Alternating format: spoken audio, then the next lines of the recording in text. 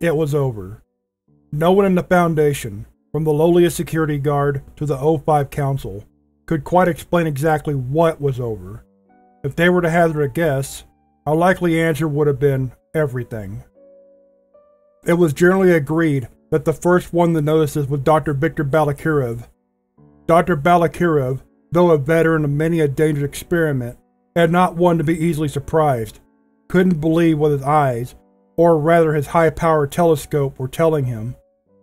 What Dr. Balakirev couldn't quite believe was that a routine scan of the Crab Nebula revealed nothing but empty space, where a rather conspicuous and rather hateful star was supposed to be. The alarm was raised. A dozen more telescopes were commandeered from various facilities and agencies, and there was no small amount of shouting and running around. The star, however, stubbornly refused to reappear, despite Dr. Balakirev's insistent claims that a star isn't a bloody remote control, you don't just lose it. The next one to experience this strange lack of all things strange was D682-1356, though he couldn't quite appreciate the magnitude of the occasion. He didn't know he was supposed to be the bait, and what most assumed would be just another futile attempt in an endless series of failures. D682-1356 also didn't quite know what to feel when he entered the armored vault to discover nothing more than a badly mangled skeleton when the acid bath was stopped. So what do you guys want me to do with that?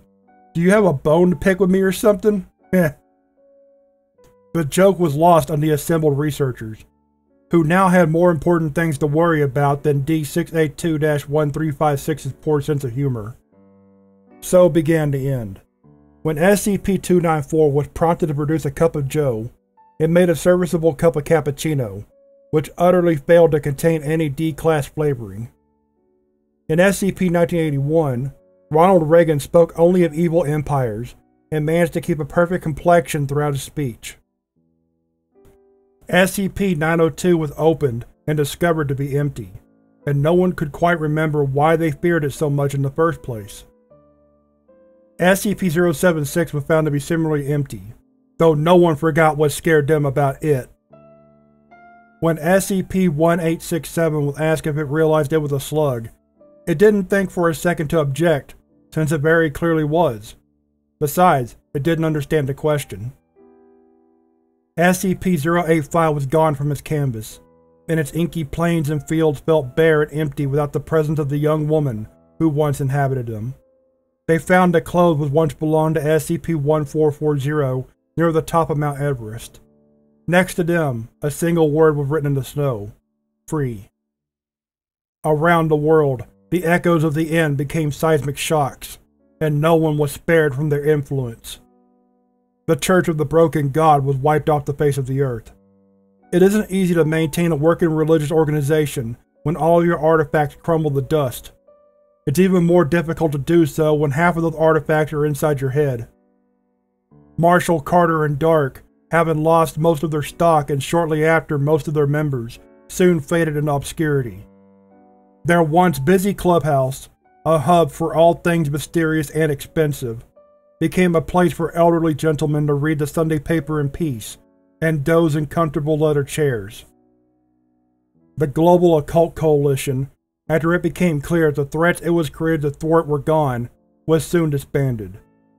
The budget once dedicated to fighting the forces of the unknown was allocated to some of humanity's more mundane needs, such as the prevention of global warming and the development of more advanced nuclear weapons. No word was heard from Dr. Wondertainment for a long time. A year after the end, a new line of Dr. Wondertainment toys was released. While Dr. Wondertainment's Shooty Man's Vengeance was a perfectly decent game, it was clear his or her heart wasn't in it. When Foundation agents arrived at the current supposed location of the factory, they found nothing more than an ordinary canned vegetable factory. The capital F was clearly no longer needed. The Serpent's Hand lost a considerable number of its members, and with no cause to rally behind, was destroyed by the Chaos Insurgency. The Insurgency itself soon tore itself asunder like a mad dog biting at its own innards. Very few were left to be caught and executed by the Foundation. The members of Are We Cool Yet never did become cool. Nobody was never heard from again. The Unusual Incident Unit continued chasing flying saucers and reports of Bigfoot, this time entirely unrelated to SCP-1000. Its agents didn't really notice. The Foundation, as resilient as ever, was the last one standing. As the years passed, however, the reasons for its continued existence grew fewer and fewer.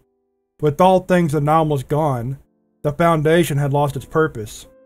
Site after site was closed down. Personnel were let go or, in the case of the few remaining D-Class, terminated. Soon, only one part of the organization remained. It was the last meeting of the O5 Council. There were no heartfelt speeches or commemorative plaques, because even at its end, the O5 Council was a serious body of men and women who didn't muck about with nonsense. Instead, there were a few handshakes, a few quiet words, and mostly a whole lot of silence. Finally, one at a time, the former members began to leave, until only 2 were left. So, that's that, I suppose, said O5-04, rolling a cigarette. Smoking wasn't allowed in the boardroom, but there was no one left to object. Is this it? Everything we worked for? All of our sacrifices just worthless? Asked O5-11, staring glumly at the floor. Now, I wouldn't say that. We kept the peace while we were needed, and we did so the best we could. We're simply not needed anymore. Shouldn't I be happy?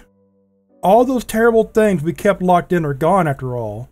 Humanity is finally safe. From everything but itself. Yes. Then why do I feel like some toy, used and abused, then discarded when it is no longer useful? It's just the way things are. We were the jailers. The wardens holding back the storm. Now, all of our prisoners are gone. There's no need for wardens in quiet days. Come on. Let me buy you a drink. Yeah, a drink would be nice. Or 10. Hey, I'm not made of money, you know. The 2 left and closed the door behind them.